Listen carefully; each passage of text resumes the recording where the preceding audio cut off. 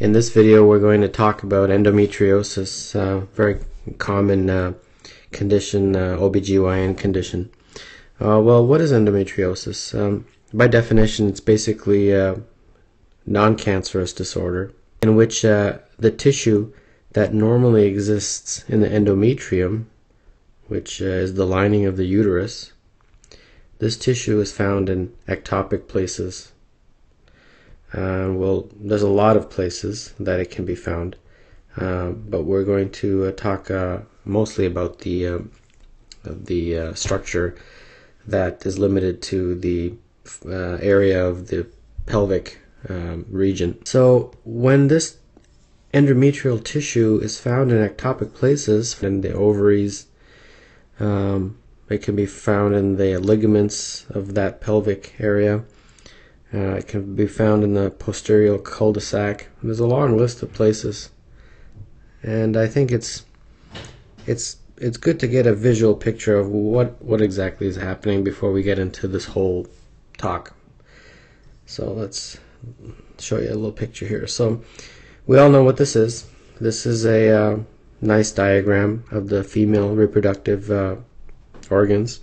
The area I want you to look at here is this area right here. This area right here is the endometrium, and it's the inside of the uterus, and there's tissue here. And when it's currently, this green area is the normal location. Now look at this right here, endometriosis.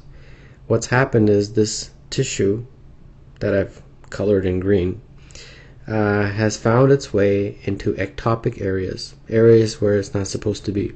In this diagram, they've really just shown a few areas. They've shown the ovary, and they've shown the outside of the fallopian tubes right here. Actually, that one's on the outside. This one looks like it's on the inside. So this diagram illustrates what exactly is happening. Now, keep in mind that endometriosis, these implants or these ectopic tissues that are, I'm circling, they can be found in a lot of places. And there's a nice ligament there. This is a ligament. It's not just these places, but that's the fundamental aspect of endometriosis, that this endometrial tissue has somehow found its way in ectopic areas, and that causes problems. So let's go back and continue. So how does this happen? What is the etiology? Well, there's two theories. Okay, the first theory of why this is happening is a theory that involves retrograde menstruation.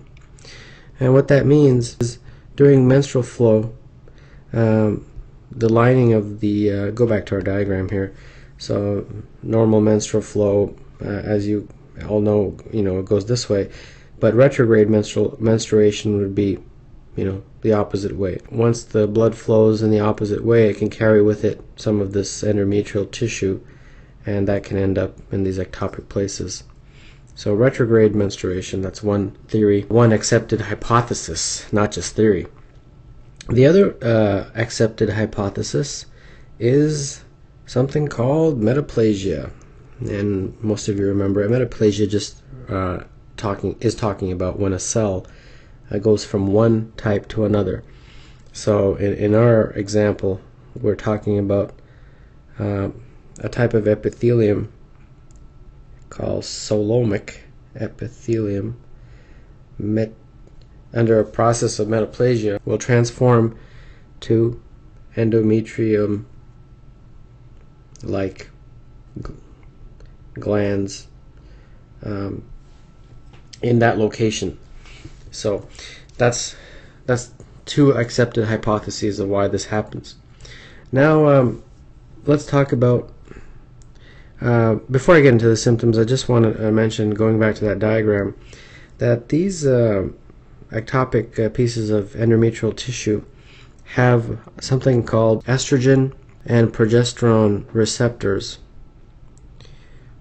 And that's important because those receptors can grow, can allow these pieces of tissue to grow when there's changes in hormone levels, and that can present a huge problem, and we'll talk about how that can be managed.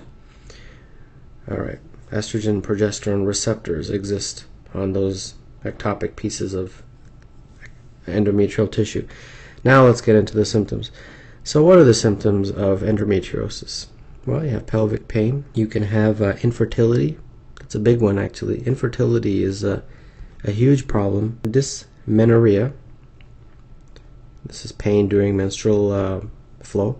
And dyspareunia. This is pain during sexual intercourse.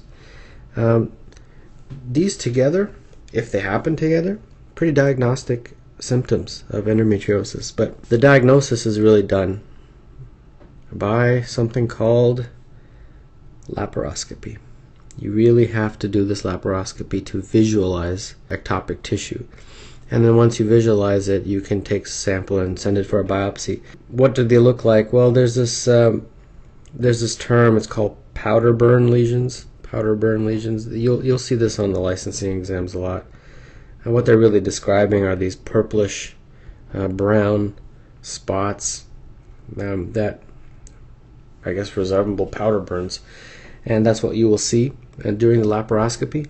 And then when you do the biopsy, the lab will basically be able to tell you that this tissue is in fact endometrial tissue. And then finally, let's get into the treatment. Well, the treatment of endometriosis, there's certain stages, I guess, in terms of severity of treatment. The first is, you just manage it with NSAIDs, like naproxen or Aleve or ibuprofen, just for mild discomfort. But really what the main treatment of the actual endometriosis medically is something called a GnRH agonist. Okay? And if you remember from your pharmacology days, the medication that we were talking about is Leuprolide. In North America, there's a brand name called Lupron. And what does this drug do? It actually suppresses estrogen production. And if you remember earlier, I talked that estrogen progesterone actually make these pieces of endometrial tissue grow in the ectopic areas, and that can make the problem worse. Well, this actually suppresses the estrogen. So it prevents the ectopic tissue from growing. Now, the next part of the treatment really is you need to excise or remove those lesions. Excise or remove those lesions. And this can be done in a variety of ways. It can be done with a laser, or you can just excise them. And this third option here is done if you want to preserve fertility. Preserve fertility. Meaning the woman still wants to have children. But if the woman is done, she's completed her childbearing, then what's the option? Well, I'm sure you can figure it out. Hysterectomy. Just take it all out. Because she's done with having children and she doesn't need to have those pelvic organs anymore. So this is a quick summary of endometriosis.